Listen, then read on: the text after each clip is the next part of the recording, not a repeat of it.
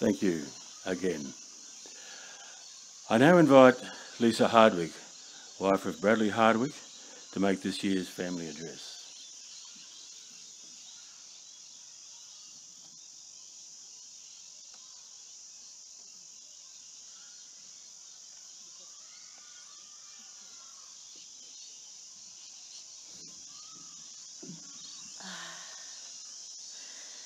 I'd like to begin by thanking the committee for giving me the opportunity to speak this evening. Every year, you coordinate this beautiful ceremony of remembrance to honour our loved ones. We are truly grateful to have this space and time to do this.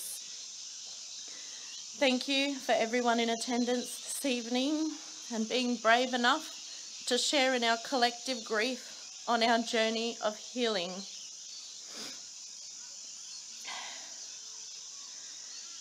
I'd like to begin by sharing a little about the man who lived by my side for nearly 20 years and who was taken from this earth suddenly on 20th of Feb 2019. My husband, Bradley Hartwick, was a lovable jokester who was always up for a chat. He loved tinkering with cars and motorbikes and had a lifelong dream to do up an old EH. Brad made friends wherever he went and enjoyed making people smile and laugh. He loved us unconditionally and was so proud of our two children, Bella and Cooper. Brad enjoyed teaching them things and just spending quality time with them. He loved taking the kids for motorbike rides, helping them build worlds in Minecraft, and enjoyed watching movies together. Brad was always up for an adventure and loved going on trips away and just generally exploring. Many family holidays were car trips up and down the coast. Brad loved to be creative and was always designing and building something, whether it was a lamp out of an old bike chain or an outdoor deck. His brain was always working. He loved nature and being outdoors, especially working in the garden and on our block of land at Conway. He was a protector of anything big or small, and I remember him saving a small bird covered in green ants on a family trip. He had a real appreciation for the natural environment and the animals that reside there. Brad was a fierce protector of all of us, both family and friends. He always stood up for what he believed was right and always spoke his truth. He worked so hard and was meticulous with anything he did, whether it was painting a car, grading the roads at work, gardening, or building a new project. He took pride in the things he did and taught these values to our children and myself. Brad was my #1 supporter and was always there to encourage me and get me through the tough times. He taught me so much, not just about the world, but about myself. I was truly blessed to have him in my life and be loved by him. Life as I knew it changed in the blink of an eye on 20th of February 2019 when I lost my soulmate, Brad Hartwick. I'll never forget the 3 figures standing in my doorway having the awful job of telling me that Brad was gone. I did not even comprehend the word fatal and believed he'd been injured and would be okay. I was already in denial. It can't be true. The shock and devastation gripped my body in disbelief, and then the onset of pain. Heartache so intense I couldn't breathe. How was I going to tell everybody that Brad was gone forever, especially the kids? How do you find the right words to say Dad's not coming home ever? This is one of the hardest things I've ever had to do. Even though I'd been told he was gone, there was a feeling that he might just walk through the door again and that this was all a mistake. That night, nothing could soothe the ache in my heart as I lay under the full moon sobbing and not able to sleep. The movie reel of the accident playing over and over in my head, the shock and the trauma grappling my body and mind. It's a constant that never goes away, and it changes everything.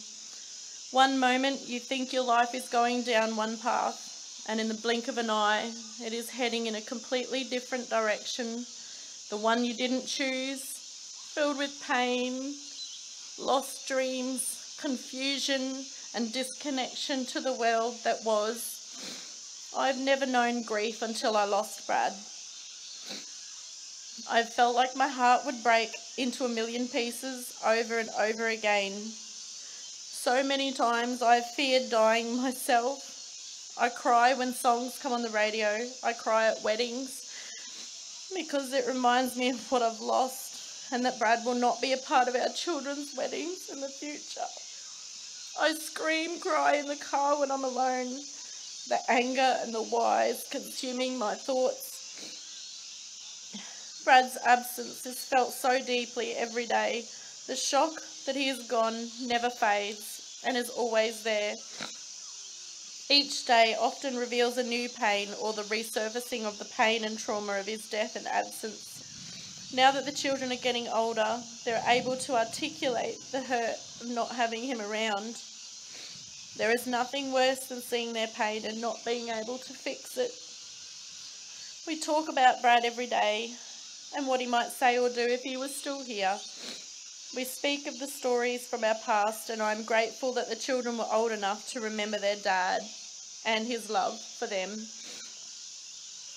Since that day, we have lived in survival mode, taking each day as it comes, literally one step at a time. In the beginning, I couldn't even look at a photo or a piece of furniture without crying. Everything reminded me of him and what we've lost. We've lost our future together, our dreams. We now look at photos and reminisce about happier times. In the end, they're all we have left, along with the memories. Every time we discover yet another life is lost in a mining accident, we're heartbroken, yet again, for another family, their friends, a community, and colleagues, while also grieving our own loss again as all the memories come flooding back. Since Brad's death in February 2019, there have been 7 more deaths in the mining industry. My mind cannot even comprehend this information. It's so heartbreaking, the ripple effect that this loss has on families, friends, workplaces, and communities. Navigating this life without Brad has been a constant chaos of challenges. It has proved difficult to move forward while still going through the legal processes of Brad's accident. We're approaching the 4-year mark in February next year, and as a family would like to see some closure. These have been the most painful and stressful times of my life, and it has not been made easy with the events that have followed his death. This is something I wrote exactly 1 year ago when I was not coping with the world at all. Grief is hard. Grief is real. Grief is raw. Grief doesn't go away, ever. Grief makes it hard to live everyday moments. Grief breaks the heart into a million little pieces over and over. Grief is pain. Grief cannot be fixed. Grief hurts so much that you feel you could physically break. Grief makes us appreciate the very small things and the big things. Grief opens our eyes. Grief makes us feel more deeply and believe beyond what the eyes can see. Grief makes us question life and why it's taking us on this path. Grief makes us understand why we loved so deeply. I'd now like to share some things that have helped support us on this journey in the hope that if you are struggling, you may seek help. Through all the pain that we've experienced, we've found many things and people to support us in coping with grief. Some of the most profound resources have been float tank therapy, water therapy, and equine therapy.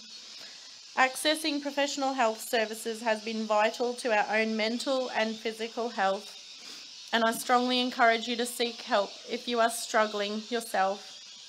I practice a lot of self-care through meditation, yoga, Pilates, swimming, and attending support groups. Through these activities, I've met some of the most amazing people who have nurtured us. The most important thing that it has been acknowledging my own feelings, all of them, and not hiding them away. Speaking about Brad and celebrating the memories together has been one of my favourite things to do, and is keeping his memory alive for us all. Remembering what a kind-hearted soul Brad was, and how he was always uplifting people's spirits, especially mine, has made me realise what a significant impact he has left on this world. Losing Brad has made me question what my own legacy to this world is. What will I be remembered for? What choices am I making, and what have I done for others? What is the extent of my own footprint on this world? Some of the lessons I've learnt through the loss of Brad that I'd like to impart with you are the importance of self-care. You can't pour from an empty cup, so you need to find the things that help support your well-being in order to support others. Have those tough conversations with your loved ones about what if something happens to me.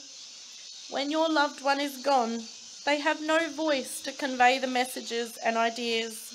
You just have to go with your gut and do what you think is right. But at the time, they're all tremendously difficult decisions to make on your own. Get some family photos done. They don't need to be professional ones. Even the self-timer ones are fun to take.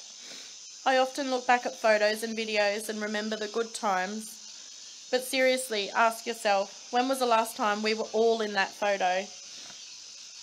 Support networks are extremely important to help guide you through the healing journey, whether that be health professionals, catch up with friends, family visits, or support groups. Find those that match your values and lift you up, and continue to lean on them and ask for help. We aren't here to do it all alone. We just need to be brave enough to ask for support. I'd like to thank you for hearing my story this evening. My hope for sharing is that we can heal together and find some comfort in the fact that we are not alone on this journey. My boy once told me that Brad lives on in our hearts, as do all of our lost loved ones. I thank Brad for loving me so deeply and giving me my two shining stars, Bella and Cooper, who help guide my way each and every day. Let's remember yesterday, give thanks for today, and have hope for tomorrow. Thank you.